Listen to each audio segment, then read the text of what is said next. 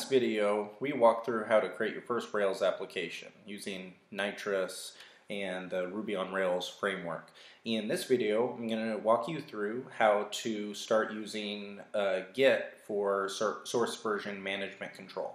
And so we're going to create a Git repository and store our code there. And in each episode, we're going to save the code that we create into the Git repository so we can track it and we can fall back if we make any mistakes, anything like that.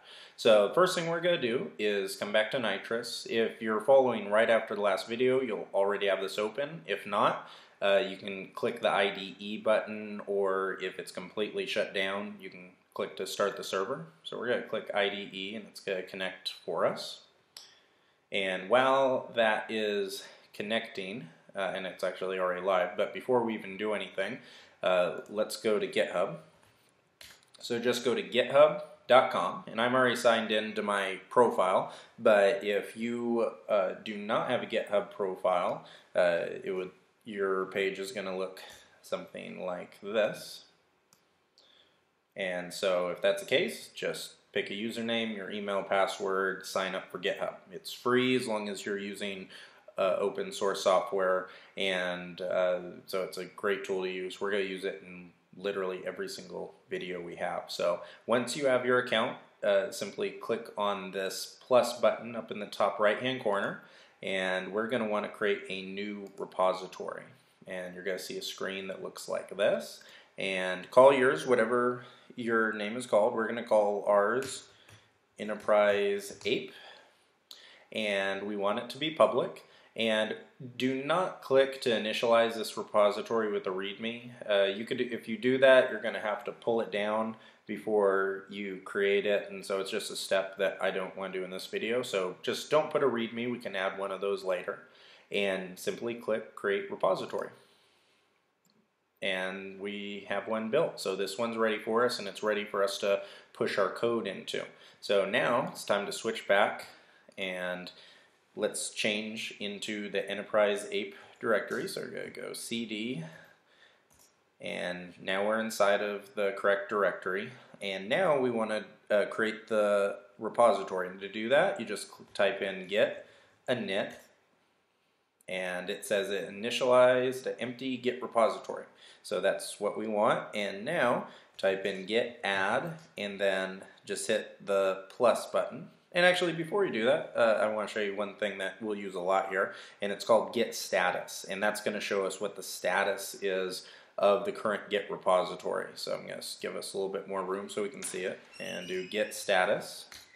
And as you can see right here, what Git does is it tracks all of our files. And so what it's telling us is these files are not tracked yet in these directories. So because we haven't added anything to the repository, it means 100% isn't there. So let's do git add, and we're going to add all. So it's added each one of those items. Now if we do git status, you can see that we have a whole different kind of list, and these are ones that are now waiting to be committed. So the next command to give it is git commit, do a dash and an M, and then put it in quotes because this is a string. So you're going to say this is our first commit.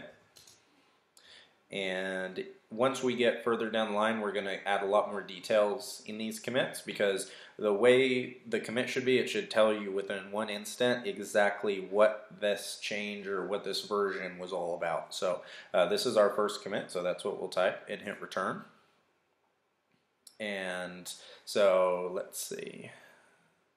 Okay, it gave us an error message. Please tell me who you are. Okay, this is a good thing because I'm so used to building things locally. I'm not used to having to actually set this up for a new environment. So let me do that. So you have to first type in git config and type in -- global user.email and type in these quotes your email address. Let me do my email address. Okay, and now git config -- global user.name double quotes and your name.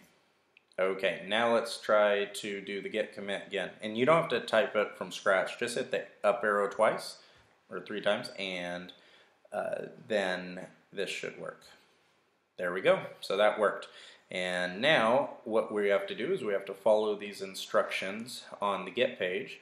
We have to add the remote. So the reason for this is because we have to tell our local Git repository that it needs to connect to this remote one. And so the way to do that is copy this line. It's going to be unique for everybody. So mine says git remote add origin. That'll be the same for you. But then this URL right here is going to be unique. You see it says GitHub / my username, Jordan Hudgens, and then enterpriseape.get. Yours will have your username / whatever you named it, your app.get. So we'll come in here and we'll paste this in, hit return, and then the next one to type in is git push -u origin master. From now on, we're going to be able to just type in git push master or git push, and it'll work fine. And so, but for this one, type it or copy and paste or type it in git push /-u origin master. And you need to type in whatever your username is for GitHub, and then type in whatever your password is. And also, if you're new to using the terminal, when you're typing in password, a lot of times they don't show you what you're typing, so just make sure you type that right. Hit return. And it copied it all up. Looks like it was successful. So now come back to this Git repository, click on Enterprise Ape, and there you go. See all of our files from our local repository. Everything right here is now in this directory, is in our repository. So that should have worked for you. If you run into any errors, put them in the comments and I'll help you get through them. But what that did is it copied all of our files, and you see the comment, that first commit that we gave it. Each one of these is going to be listed here. Now, if you do, when you start to add other commits and you have other versions, Git is really cool because it actually separates it out. So I'll show you one of my other repositories. Let me pick out this one. You'll see how you have a few different kinds of comments. So you have integrated first phase of slider fix to compile bug, things like that mixed in with the first commits. So Git will, and as we go further down the line, you'll be able to see exactly how powerful it is and how you can use it with a lot of different types of applications, but for right now it's going to host all of our code. So if something happens to this computer, we now have it on Git, and it's very easy to pull it down and pull it to another computer and use it there. So if you have any questions, please let me know in the comment section, and I'll see you next video.